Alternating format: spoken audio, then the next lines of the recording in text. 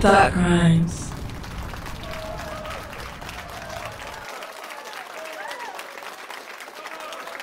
Welcome to Thought Crimes, everyone, and this is your girl, Sincere Ignorance. Why are you laughing at me? Because it seems like I want to do the introduction. Alright, this is your boy Prince, motherfucking Solomon in the building, and time again have we been through this public discourse with Nicki Minaj and Remy Ma, and we recently saw the interview with Wendy Williams and Remy Ma, and she was basically saying, oh, poor little me, Nicki was trying to blackball. Well, basically, this is the truth behind the industry trying to destroy, trying to blackball Remy Ma. So let's get into it. Like Prince said, Nicki Minaj, from what Remy stated, tried to blackball her from award shows, tried to prevent her from being able to have her music played on certain platforms, SoundCloud and iTunes, and went around crying to radio stations and DJs to not play Remy Ma's Shether.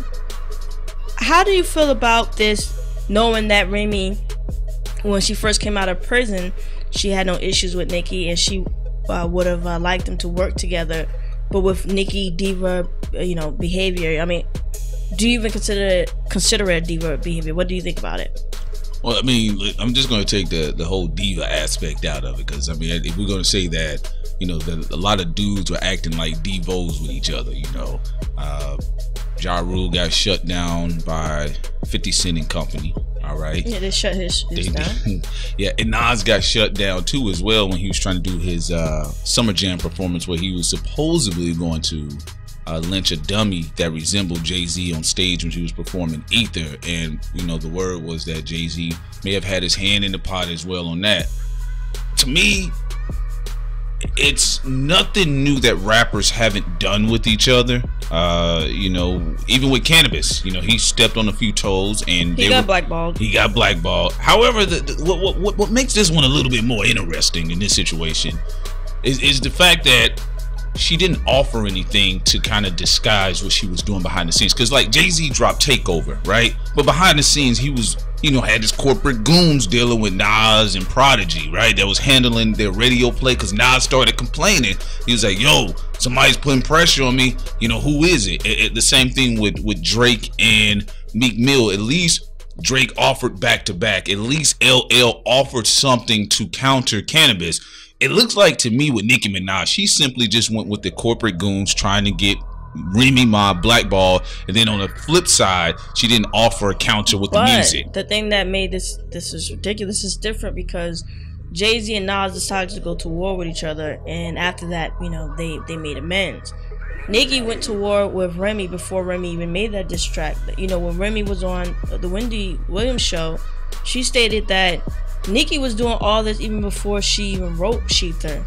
Like, Nicki was preventing her from going to award shows and trying to mess with her money before Nicki even created the diss tracks to Remy. And Remy said that's where her issue, when it kept escalating, she was like, enough is enough. Yeah, well, basically Remy Ma did clarify, and it does need to be noted, that Shether is a response. I know we're waiting for Nicki Minaj to counter Shether, but it is a response. She just took the direct approach instead of the subliminal. No subliminals. That's why she said in the song towards the end of Shether, she said, what you're not going to keep doing is keep subbing me. So yes, this is a direct response to what Nicki Minaj has been doing. But the thing I am very irritated about, to a degree, when it comes to somebody like Nicki Minaj, it appears to me she does have the spoiled brat mentality. I keep tapping at you, I keep throwing the sticks at you. Oh shit, you slapped me in the face with a lumberjack rope or some shit like that, right? Now you try to go to your parents and tell on the motherfucker. You go to the DJs, you're telling on Remy. You're going to SoundCloud, you're telling on Remy. You're going to iTunes, you're telling on Remy. Yeah, Nicki was like, hit me, bitch. Hit me. I said, oh shit. Yeah. I'm about to go tell now. Yeah. Everybody. What are you gonna do though? What are you gonna do with Remy Ma? Just when Nicki always just like, I got a couple Nickies, right? But Remy Ma got that voice. You're dead, bitch. No, you're dead, it's like bitch. blackballing in music doesn't, in rap music doesn't work the same way anymore because of the social media. So even Meek Mill was still able to make a living, but he you know, he just looked stupid in a lot of L's because of various reasons. Although one can say, well, maybe because Jay-Z was behind him, we don't know how long that's going to remain in that situation there. But that's is what protected Meek. Right. But in this age, you know, Jay-Z tried to blackball Drake. Drake was still able to do his thing. When it comes to social media, and especially in hip-hop, you don't have a guaranteed blackball anymore. And Nicki, basically, she wasn't as calculating, though, like you said, as Drake and other people who made sure they had a hot record on top of blackballing someone. Right. She just went straight into try to get her corporate goons, which on the mainstream market it works, but it didn't work when it came to social media and also hip-hop DJs. They was like, I don't give a fuck about our relationship, or, you know, we play your music. You know, we're not going to disregard Remy Ma, you know, Charlemagne the God, and other people. So she definitely got clapped back, and this is actually starting to backfire because Remy put all her business out there. She said, look, I don't have a problem with other female MCs. In fact, I enjoy working with them, and I don't mind in you know, working with more in the future. But, you know, she called her up, and, you know, they had a conversation, and she said, yeah, you know, I don't mind you saying you're the best. That's what you're supposed to do. All MCs are supposed to do that, but we can still work together. And what Nicki did was she thought from that conversation, okay, I can get this bitch. You know, that's what Nicki thought, and Nicki was dead wrong. And dead bitch. Dead bitch. Yeah, you know, she's dead wrong, and it shows her to be the real bully. You got a person here who's trying to provide for her family along with Papoose. She has children, and you're trying to blackmail her from even eating. You know, when you think about Ja Rule and the rest of them, unless they mishandle their finances, Ja Rule still should be able to eat because of so much money Murder Inc. accumulated. But you know, Remy, she, you know, she's the same thing. Yeah. It's that simple. She cut her off. She you know, she tried to stop her career. And as you stated, no, you can't do that in this age. Blackballing, it don't work like it did in '97. No, in fact, you may give that person more power, which she did. She ended up giving Remy Ma more power, you know, because Remy Ma was able to take advantage of this opportunity, and also and Jay-Z and that really gave Drake more power too. Yeah, you know, so I mean, I think to me, it speaks more on the corporatism that was always festering around the Young Money camp, even spilling over into Drake's situation. But Drake at least was able to counter on the traditional aesthetics of hip hop with back to back. However, with Lil Wayne, what we've seen with Young Thug, and now with Nicki Minaj, free Remy. Yeah, you have all of these corporations doing your bidding, and if you're trying to blackball somebody. Like, I mean, that's some crazy shit. Why even get started with a motherfucker like Remy? You know you ain't got no win in the fight. And then on top of that, you feel you don't have to respond, which is cool. If you don't want to respond, you don't want to respond. It is what it is. But from this day forward, you can't talk about sunning bitches anymore. You can't talk about you the dopest lyricist in the game. Yeah, Remy, all that's done. Remy obviously considered this war because Nicki is going beyond the bar. She's trying to destroy Remy's life, and Remy is not going to stop until she stops. Now, she didn't leave it with bars, of course. She got something else cooking up. She got actually something in the woodworks where there's some sensitive information about Nicki Minaj that she's not gonna pop it off yet, unless Nicki keeps trying to blackball her.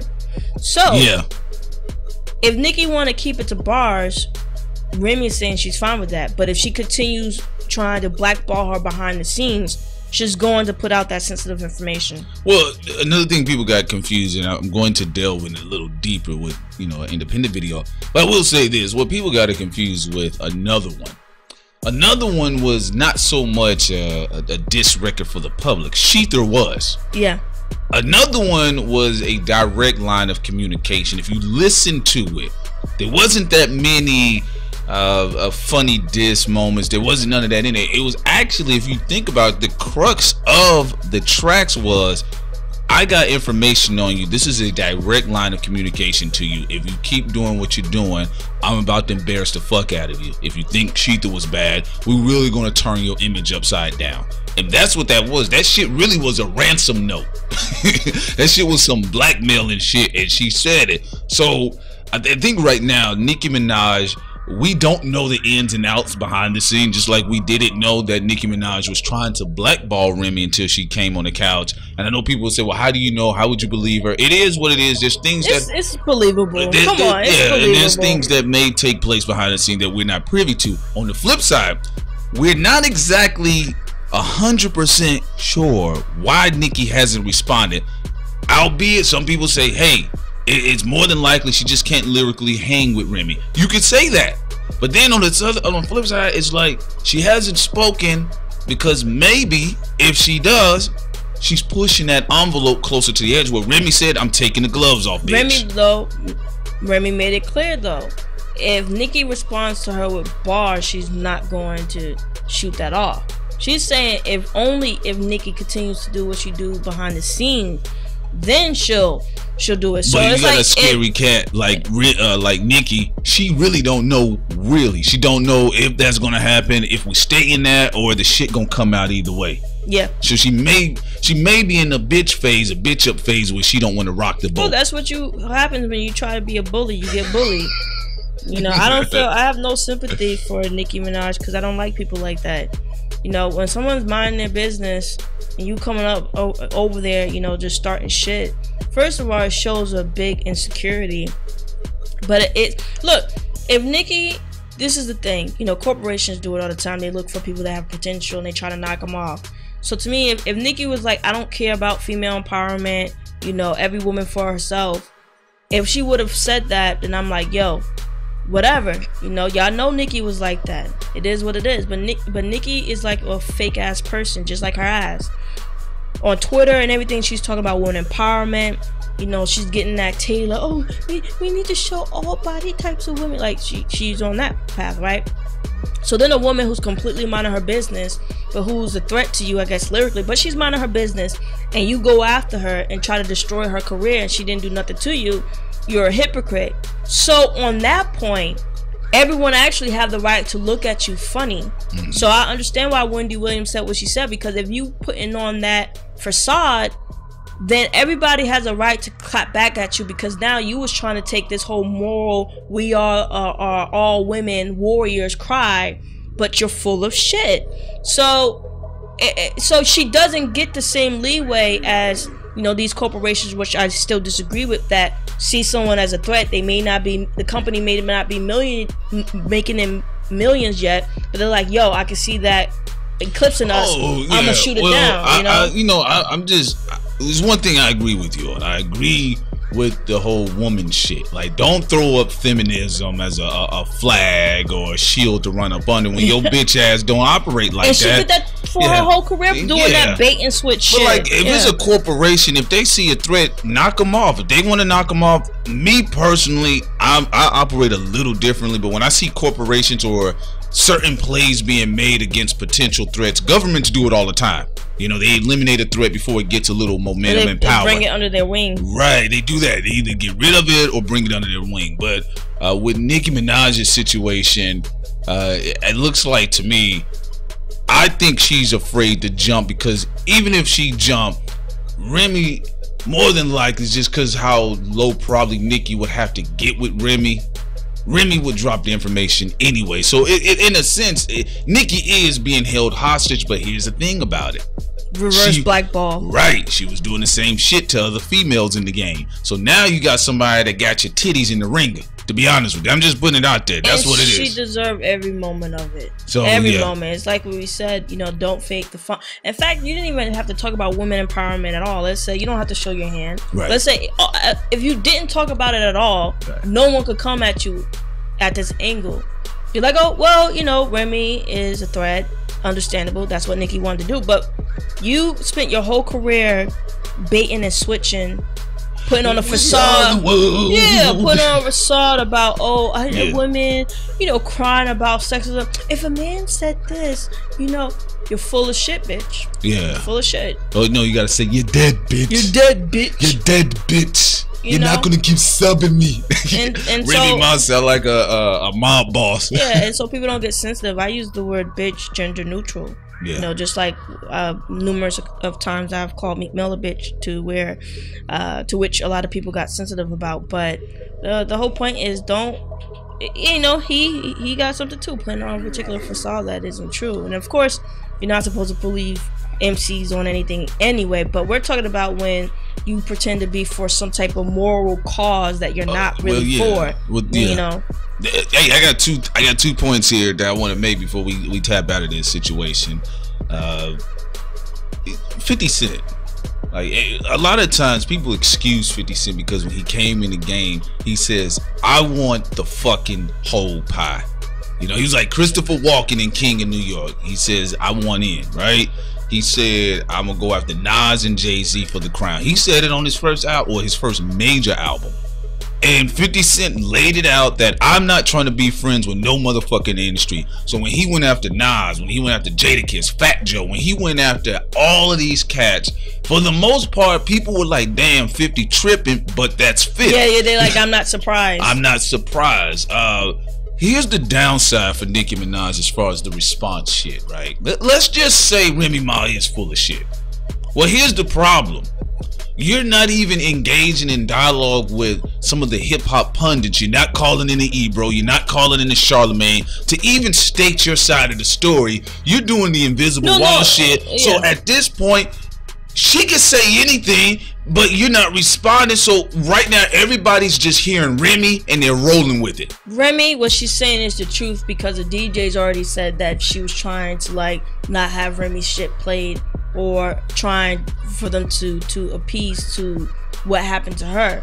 Well, so, yeah, it was when she had that blackout, Nicki started crying at everybody. When she did that, she confirmed everything Remy said on Wendy's show, on that platform. So she confirmed it just by her actions to the people on the radio show. She proved she was trying to blackball Remy.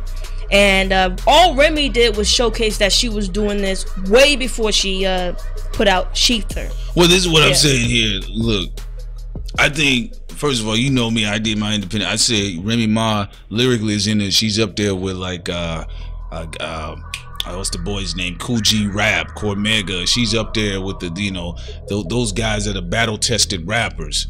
My thing about this situation, the reason why I have a problem when people don't face the music, facing the public. Let's say you get on some Machiavellian shit. How many times we seen Drake throwing them fucking crocodile tears? And everybody walk away from the interview with a different opinion. They was like, oh shit, so it's not him, it's the other motherfucker. She don't even allow herself to play a Machiavellian moment. Because she's a stupid woman that was manufactured by a corporation that it's like at least say something to the people. Because right now, you know, I don't care what anybody says, Remy has the clear win. And another one was not meant to be Shether. It was clearly a veiled threat to her about some shit outside the music.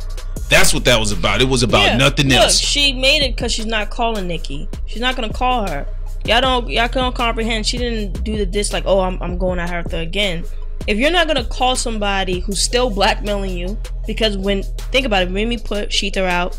Now she's trying to blackmail the single by having it dropped off of YouTube, iTunes, and different things like that, right? And YouTube. Yeah. So now she's like, okay, so this bitch is still blackballing me. Look, I'm not calling you bitch because I don't fucking like you.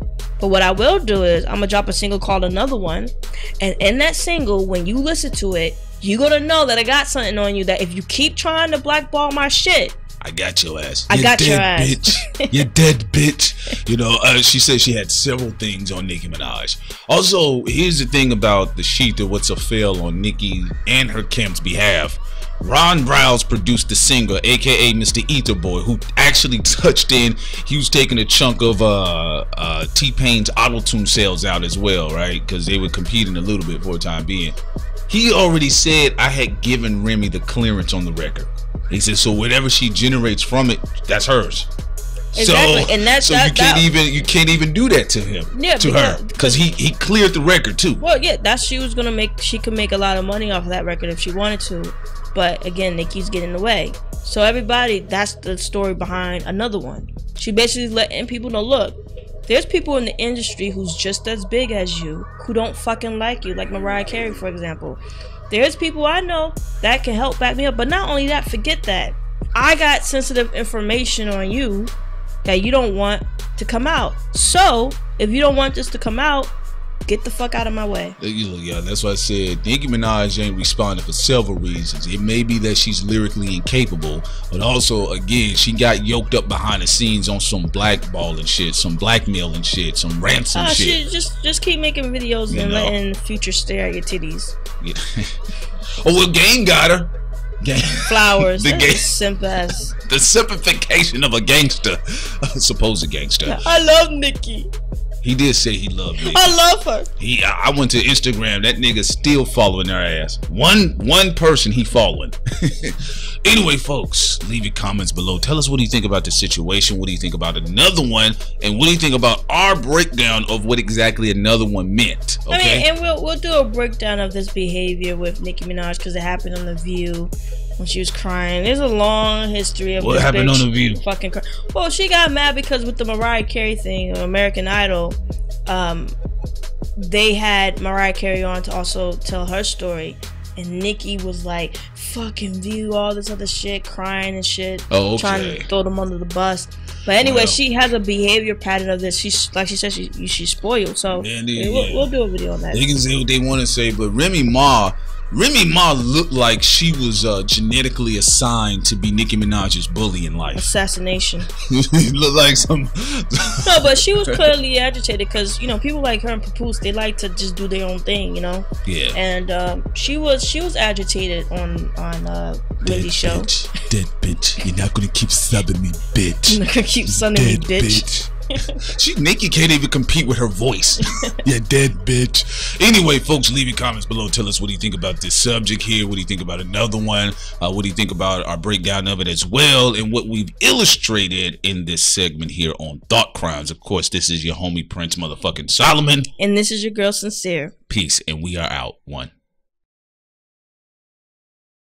And this is Thought Crimes.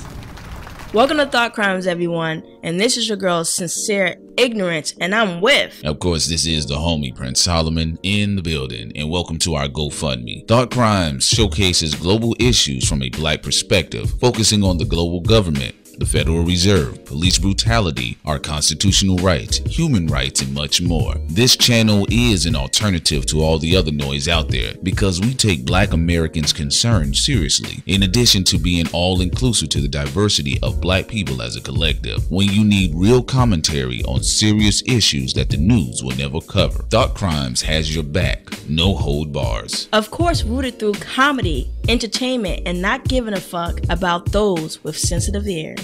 Welcome to Thought Crime. I saw the check, nigga. Huh? What's that?